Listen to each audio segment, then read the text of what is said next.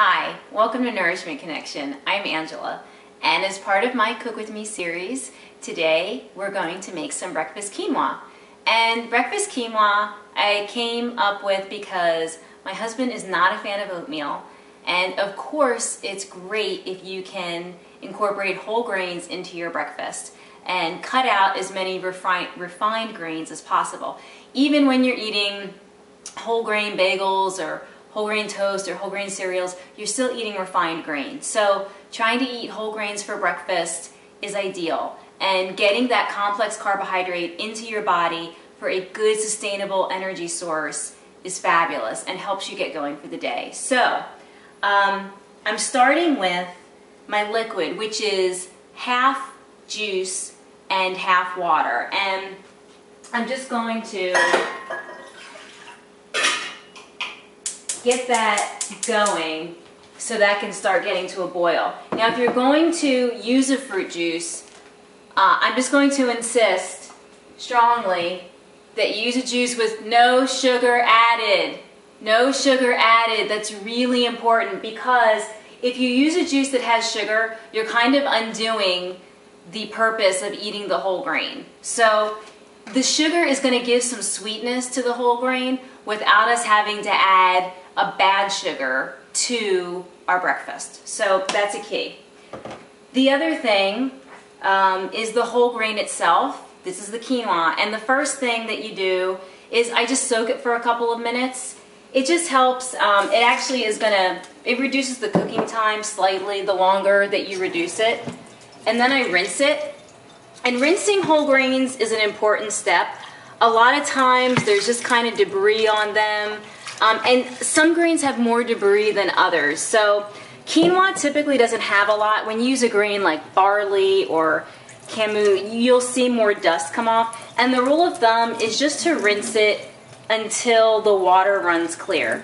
So the water is running clear, I stop rinsing, and I rinse with filtered water, and I cook with filtered water. I live in an area where our water is not really nice to drink or do anything with. So I use filtered water for everything. And I put it in my strainer, and then I just let that excess water kind of drain until my water has come to a boil. And it just takes a couple minutes to do that. And once it does come to a boil, you're just going to give it a slight pinch of salt, just like you do with any grain that you cook. Slight pinch, that's it. And then you're going to put the grain in, and you're going to turn your heat down, because you're not going to cook a grain on high heat. And the quinoa, typically, I cook on a medium-low heat. I'm on gas heat, but I go up to 9, and I usually cook it at about 3. And it usually takes almost exactly 20 minutes to cook, and then you let it sit covered for about 5 minutes after you take it off the heat, and then you fluff it. And we are going to go right into the water after it's boiling. Now, in the meantime, what you can do, I add nuts to my whole grain for my breakfast because it's important to have a good fat. Fats take 2 hours longer to burn than other foods, so they help stave off hunger, which is really important.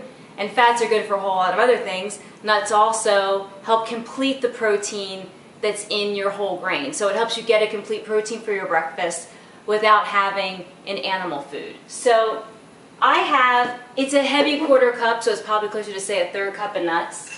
And I have already made 2 cups of quinoa. I'm making another 2 cups, so it's going to be a little more than a tablespoon of nuts per serving. That's the way it'll work out, which I'm fine with. I have my coffee grinder that I use for nuts and seeds, so I take my walnuts, which are super high in omega-3s, always a great pick for your nuts. I just give them a light chop. You don't even have to do that if you want big nuts. It stretches them so they go a little further, and it makes you feel like you're getting more of a nut. Alright, my liquids come to a boil, so I'm going to take my grain here,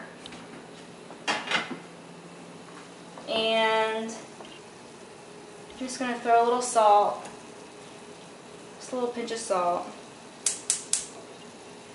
and I'm just going to throw my grain in,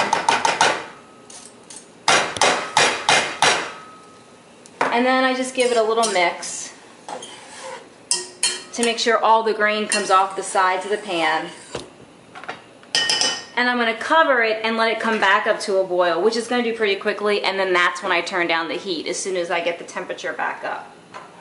In the meantime, I have this quinoa that I already cooked, because I like to pretend that I'm on a cooking show when I do these videos with you.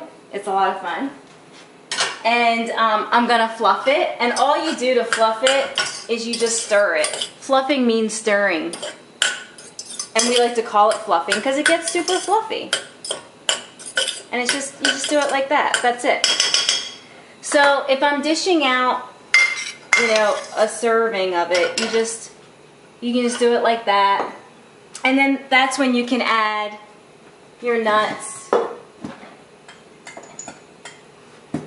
And what I do when I'm preparing for the week, to be honest, and then, you know, you can put your fruit in, is I will make a big, just a super big bowl.